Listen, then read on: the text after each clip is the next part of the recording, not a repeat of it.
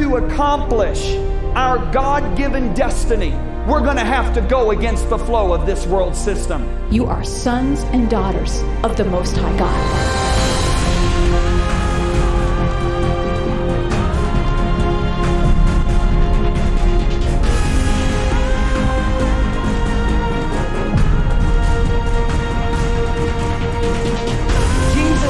Let your light shine so that men may see your good works. We are to be the light in a dark world. It says we will not all sleep, but we all be changed. And that word change means to alter, transform, or revolutionize.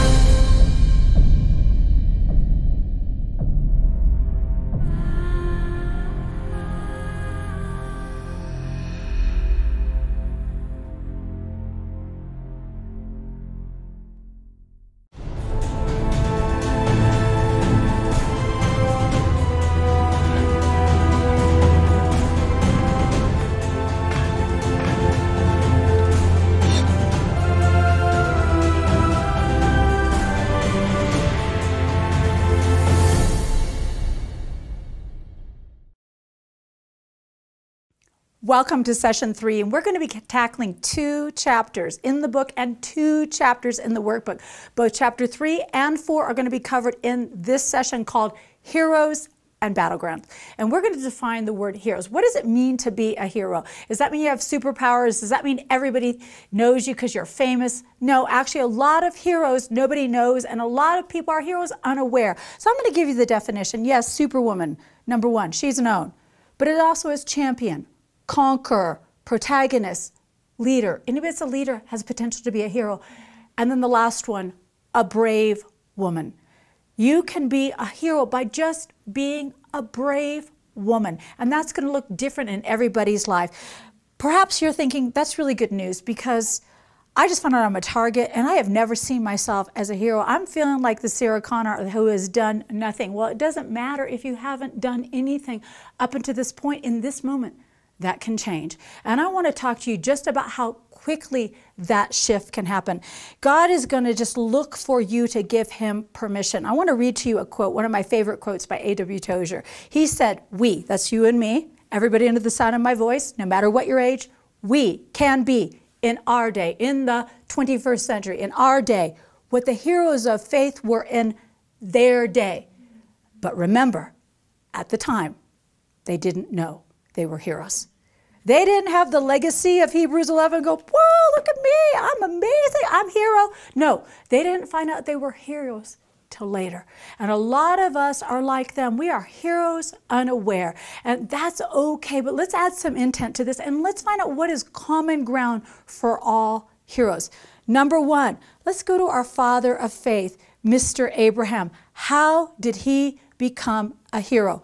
Well, I love this. Romans 4:17 in the Message said, we call Abraham father, which means he's going to be setting a DNA pattern for, he's going to be setting some examples for us, not because he got God's attention by living like a saint.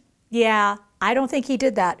But because God made something out of Abraham when he was a nobody.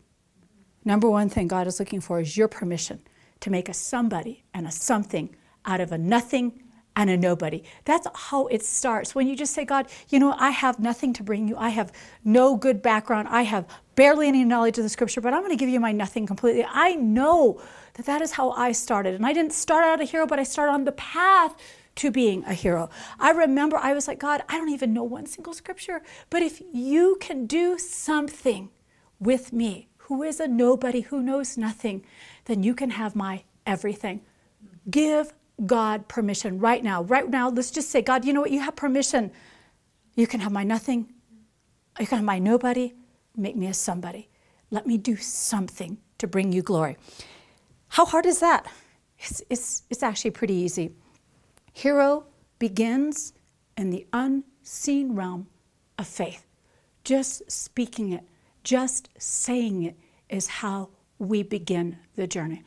And faith is this unseen, powerful force that gives God substance to be able to begin and do things in our lives. Hebrews 11 verses 1 through 2 says, the fundamental, that means foundational, the fundamental fact of existence, all of our existence, is that this trust in God, this faith, is the firm foundation under everything that makes life worth living. It is our handle. It's how we grip a hold of something. Faith would be the handle of the sword. It is our handle on what we can't see. The act of faith is what distinguished our ancestors and set them above the crowd. When you act, when you cannot see, that is faith. And now we're not just being stupid and jumping off of things, but there is a substance, there is a quickening. When God says, go and talk to that person, or go give this, or do that, and you say, well, I don't see any reason in the natural for me to do that. Person doesn't even look like they want me to talk to them. When you step out and you do something that you can't see, then you begin to see God get involved. You give him substance, and he gives you action. Action heroes step out in faith. And there is a huge list that we have in the book that talks about the by faith. And again, by faith means doing what doesn't seem to make sense. By faith, Abraham left everything he knew and began to look for some place he actually never found. He said, by faith, Abraham left, and he walked and he lived as a sojourner, looking for a kingdom and a city whose builder and maker was God. People by faith are always looking for something they have yet to see. But by faith, some of the saints skipped death, pleased God, built a massive ark in the middle of the desert. Hello, there was no water, it was dry land. And it said that when Noah built the ark, he drew a line in the sand, and he drew a line between righteousness and unrighteousness. And it said actually his act of building the ark condemned the world. Traveled to places unknown, lived as strangers in the land. Hey, you know what? It takes faith to live as a stranger in this land. You're going to feel uncomfortable. When you live as a stranger, not just act strange in this land, when you live as a stranger, when you say this place doesn't have a hold on me, people aren't going to understand that. Kept their eyes on the eternal, received what God did for them by faith. And so much of that we have to receive by faith. I mean, sometimes, I just feel like, hey, God, I wouldn't forgive me. I'm really being naughty right now. I think you should maybe hold off for about a week and then maybe forgive me when I've done enough penance. But you know what? God has already forgiven me even before I pray. I don't realize I'm forgiven until I pray. That's why repentance is important. But we just receive it by faith, not by how I feel about it, not what it looks like, not by how other people are treating me. If God says I'm forgiven, I'm forgiven. It doesn't matter. Goes on to say, became pregnant in old age and birthed a nation. Hello, I still think Sarah is like the bomb. I mean, I'm like, okay, so what? Abraham got women pregnant. This woman got pregnant, carried it full term, never miscarried. How awesome is that? She received a promise when everything was impossible. Prophesied destiny to their children in the book of Exodus. I love that Joseph was all about, you know what, people, this is what's going to happen. Right now, I know it doesn't look like this, but you're going to leave one day. And when you leave, you need to take my bones. You need to take them with you, because we're here now, but we will not always be here. People by faith understand that what is always giving way to what is yet unseen. And so people that live by faith speak the unseen, not copy and echo the seen. Again, it goes back to who are we going to let forge our prayers, and who are we going to let forge our words. Celebrated the prophet, braved the king's decree and hid those children, didn't kill them, toppled kingdoms, made justice work, took promises for themselves. I have to be honest with you, I get so many people, and I love people saying, I need you to keep me in prayer. And I just say, no, I'm so sorry, I'm not going to be praying for you. They're like, what? I'm like, if I carried everybody in my brain that has asked me to carry them in prayer, I will not have any other room in my brain. And I'm older now, and I don't have this capacity to remember who you are. And so the Bible says that we don't have to go to somebody else and say, please keep me in your prayers, that God's promises come true. It says, by faith, you take the promises for yourself. You don't want to be dependent on me remembering. You're going to get nothing. I'll forget. You need to take the promises of God for yourself. Well, my husband doesn't pray with me.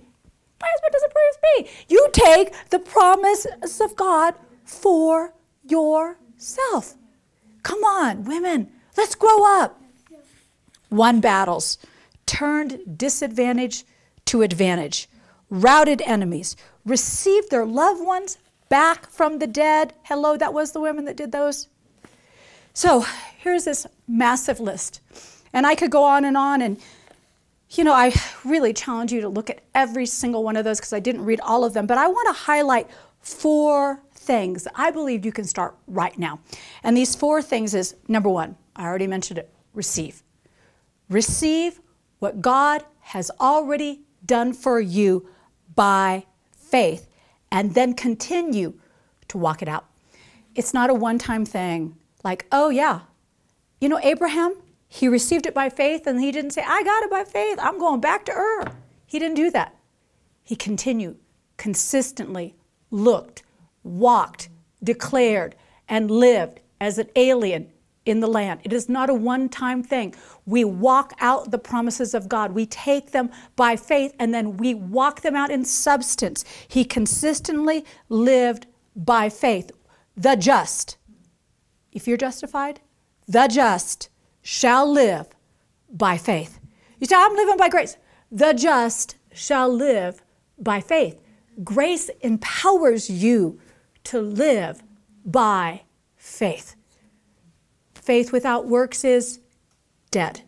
We are people who take what God has and we receive it. Then we understand because we've received it, we're graced to live it. We live out what God has already appropriated to us by faith. And when we have that kind of attitude, when we say, you know, God, I don't see it, but you see it, so it doesn't matter what I see. I don't say it, but you're saying it, so now I'm going to start to say what you say about me. God, I'm not acting this way, but because you're saying that this is my destiny, I'm going to begin to act like somebody going in that direction. When you begin to say it, says, you actually please God. You actually please God. God is up there looking at you and going, smiling. I think he's like, whoa, you see that Girls with Swords group? Did you just hear him say, whoa, here's my nobody, make me a somebody, I'm going to receive it by faith. He's like, I like them. He's like smiling on you. His favor is on you. When you begin to walk in faith, there is like a force field. There is like a favor on you. There is like the light of God on you. He's like, let's all make everything come together so that this can happen for them. Without faith, it is impossible to please him. For whoever would draw near to God must believe that he exists, and most people don't have any problem with that, and that he rewards those who seek them. Well, so-and-so drew near and they didn't get anything. It doesn't matter.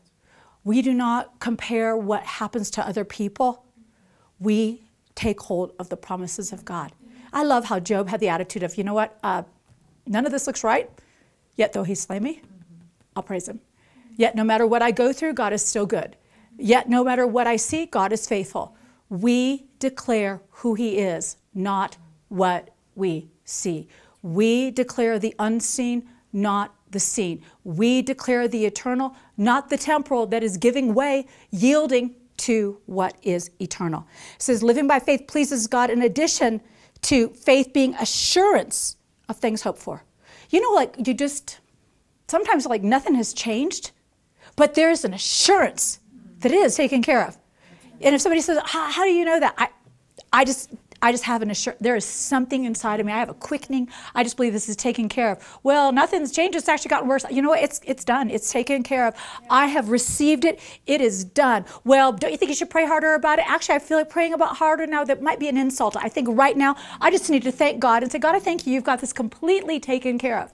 You know, when my children ask me for something and I say, I got you covered, and then they start getting on their knees, oh God, please, my mom, please possibly help me with this. I'm like, whoa, you're saying I'm a bad mom.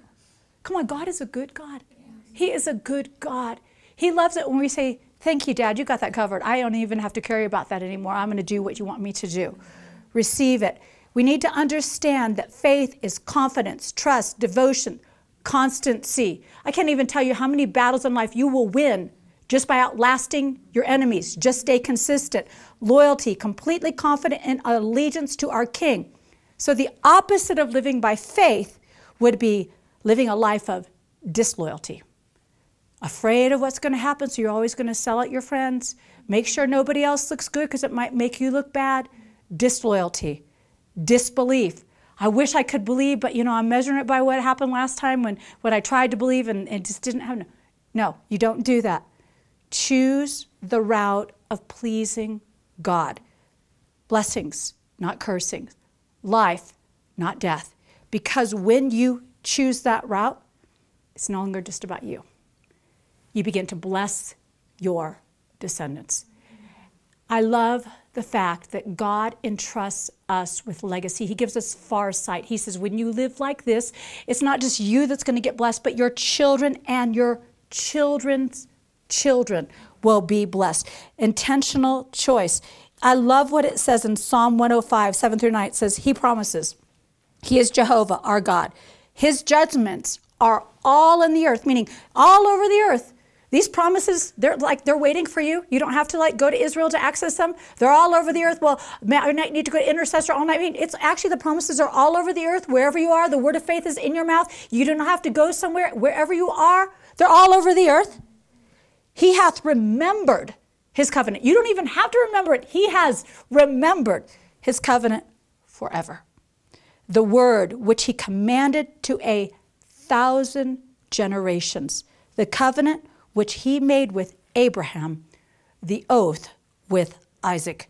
We have a chance to walk in the original covenant that God made before there was even a law. The covenant of Abraham, the covenant of blessing, the covenant of I am your all in all, your all sufficient one. Then it goes on, if we're going to do all these things, then we actually are going to have to choose to live as a stranger in this land. Which means we live in such a way that we understand we are passing through. We are passing through. Heroes are always brave, but don't imagine that always brave means never afraid.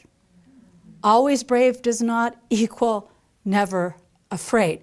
It just means they choose to have a brave response even when they are afraid. One of my favorite quotes that captures this is by Ralph Waldo Emerson, and he said, "A hero is no braver than an ordinary man, but he is braver 5 minutes longer." Sometimes it just takes 5 minutes longer. 5 minutes longer before you say something. 5 minutes longer before you cave or run. 5 minutes longer. That 5 minutes can make the difference between cowardice and bravery. 5 minutes. You can do anything for 5 minutes. Come on. We can be brave 5 minutes longer. Heroes have something more to them. Joseph Campbell said, a hero is someone who has given his or her life to something bigger than oneself. Heroes champion causes rather than champion themselves. They're all talking about what we can do together, not what they have done on their own. Chances are you know heroes, mothers, teachers, friends, pastors, people that make people be the best they were created to be. Those are heroes. You can be that person in somebody's life without even knowing it. Heroes, because they champion something greater than them, they will dare to be more daring. They will dare to be more compassionate. They will dare to take more risk because they've got it that God is going to back them because it isn't their idea. They are enforcing a God idea. There is always something more that meets the eyes, and heroes understand that.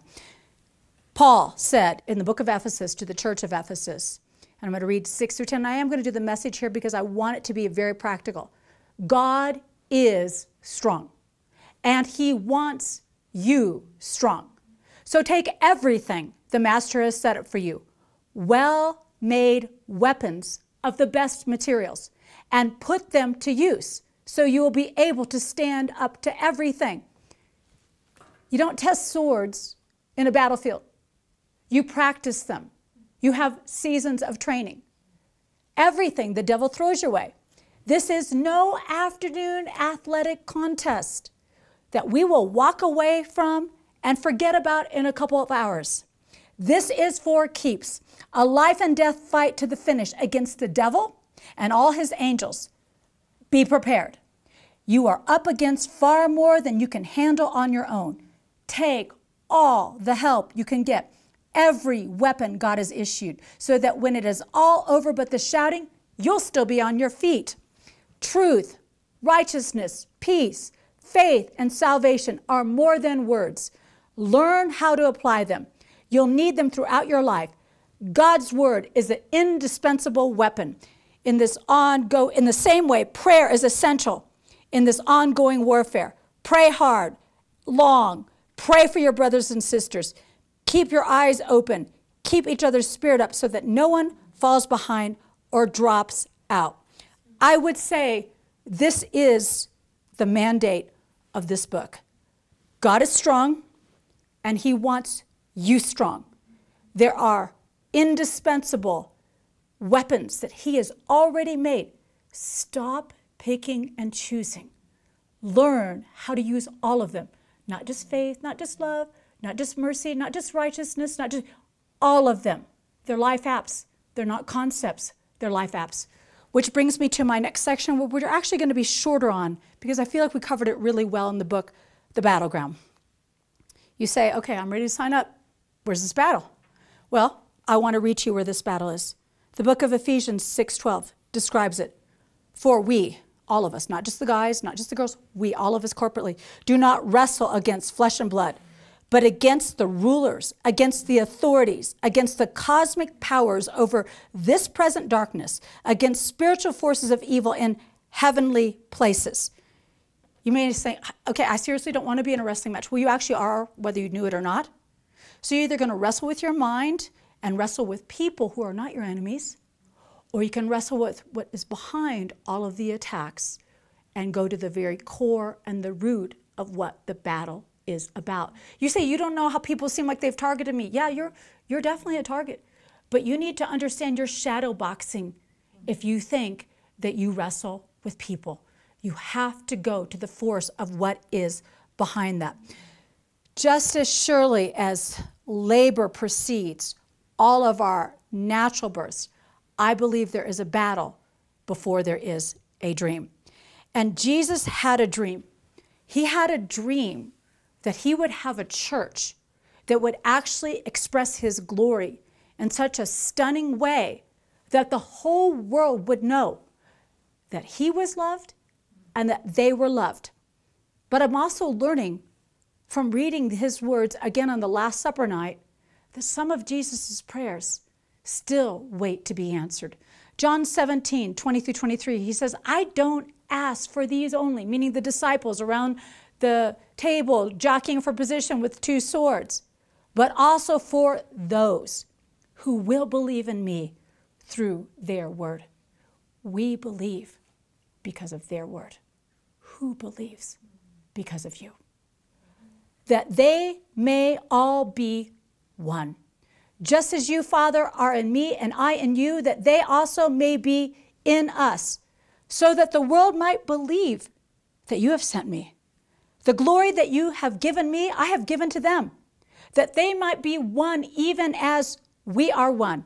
I and them and you and me, that they might become perfectly one, so that the world might know that you sent me and loved them, even as you love me.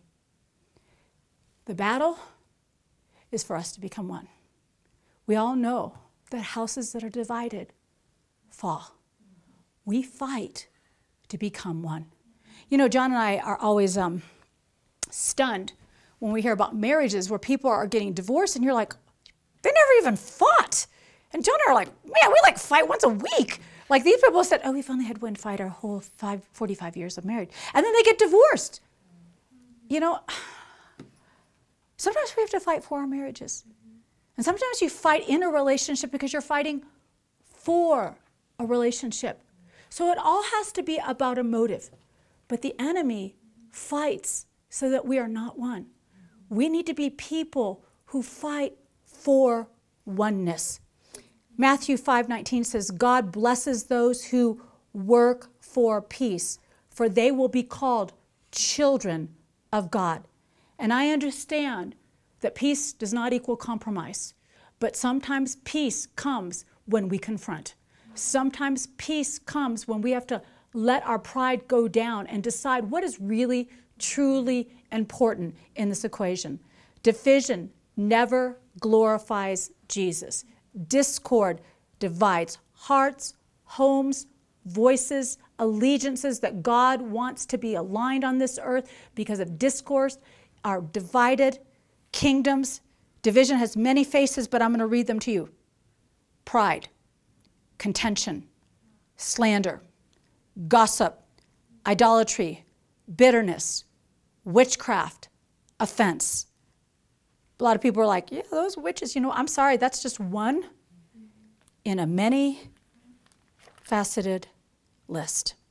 James 3:14 says, but if you have bitter jealousy and selfish ambition in your heart, do not boast and be false to the truth. This is not the wisdom that comes from above, but is earthly, unspiritual, demonic. For where jealousy and selfish ambition exist, there will be disorder and every vile practice. And why am I even talking about this? Because when there is a hero generation rising, we have to be careful that we don't become competitors and then have selfish ambition and have vainglory and have jealousy and envy, because then we will not be heroes. We'll be dividers and we'll end up being instrument in Satan's hand. We have got to be a people who are unified. C.S. Lewis said there is no neutral ground in the universe.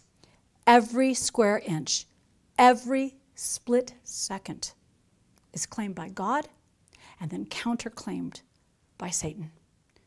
You need to weigh every moment, every word, every inch of your life, that you claim it for God and then you stand on it.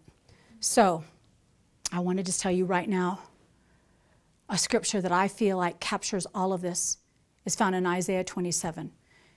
It says, at that time, and it's talking about our time period, God will unsheath his sword, his merciless, massive, mighty sword. He'll punish the serpent Leviathan as he flees. The serpent Leviathan thrashing in flight. He'll kill that very old dragon that lives in the sea. So while God is battling on our behalf, this is what we do.